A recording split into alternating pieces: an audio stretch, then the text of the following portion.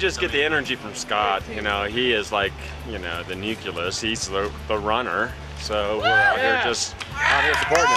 Yeah, buddy! Yeah! Hell yeah! That's fun, man. Fuck yeah!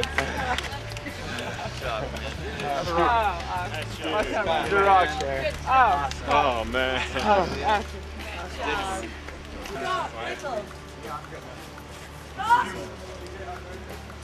Good job, Scott. Yeah, congratulations. Ballistic run, second year in a row. Yeah, I'm going to give him his medal right now. So let's put the medal around your neck first before we chat. Dan. Okay, so he's standing up. I'll go wide. Okay. Medal. Thank you. Handshake. Second victory. You crossed the line today in 25 hours, 41 minutes, 18 seconds. Yeah. So you are officially the winner of the 2006 Kiehl's Badwater Ultramarathon. But you know, we've been waiting quite a while to see if that were the case. So the next question is, have you ever heard of Akos Konya? I hadn't, but I did today. Yeah. He crossed the line in 25:58, having started the race 4 hours before you in the 6 a.m. wave.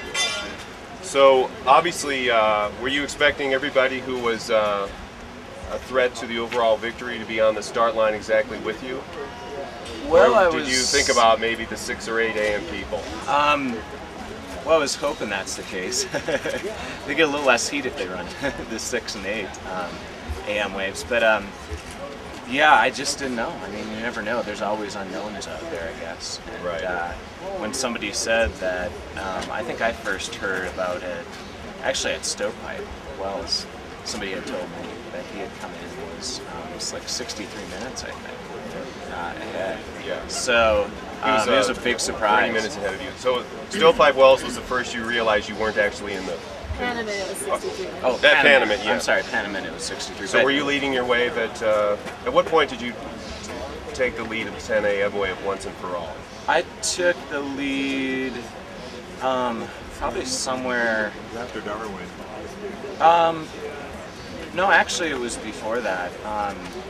I took the lead before Stovepipe. I think it was about like 8-9 miles before Stovepipe. Yeah. But then a little while later you found out that There weren't were actually in the yeah, there are a couple of guys. In fact, I don't recall his name. Yeah. A gentleman from France. Yeah, he was up there as well. Stefan Pellissier. Yeah.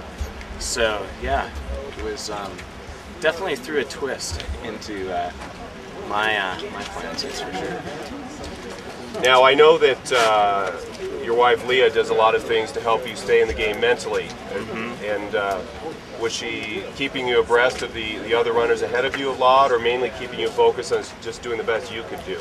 Well, that was the biggest thing from the start, because I was running, I think at one point maybe 7th or 8th in the beginning of the race with the 10 a.m. wave starters, and I was just planning on running my own race. I took it a lot easier this year.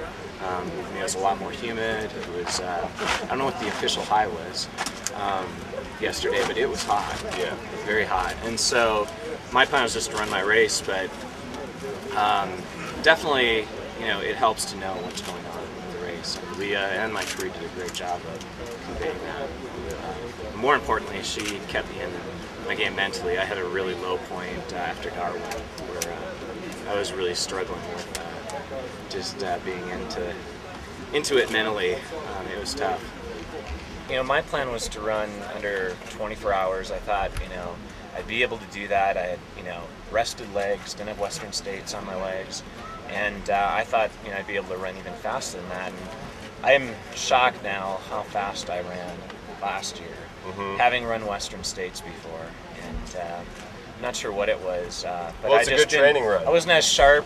I mean, training-wise, I was in great shape, but yesterday and today I was just not where I normally am for my peak racing. So yeah. I ran a decent race, but I just didn't feel like I had it at times. Love the event. It's a great event, but it is very tough. And to do it, you know, back-to-back years too.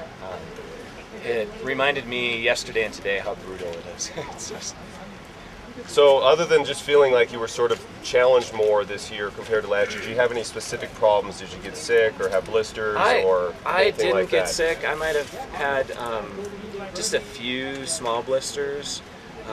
Really, I played it really conservatively, and if anything, maybe that took me out of my game some. I ran very conservatively into Stovepipe, which I thought was a good plan, and my weight was staying very consistent. No stomach problems, so usually I like to run kind of on that edge a little bit more. Yeah, I'm not sure what it was. You were out here training for a few weeks, right? In Death Valley? Yeah, I trained for a little over 2 weeks in Death Valley, and now I'm kind of wondering if I maybe did too much. I tapered and everything, but being in the heat, because we've been camped out in Panamint Springs, so For 2 weeks? we went back to Ridgecrest for a couple days in between, but yeah, almost for 2 weeks. Wow. Yeah, so it was very hot at night, and I don't know, maybe that was part of it too. It just was a little bit too much. Yeah. So word to the wise, maybe heat acclimatization is. Don't overdo it. Don't overdo it. 30 seconds. Shot with the other. The what? With, what's his face?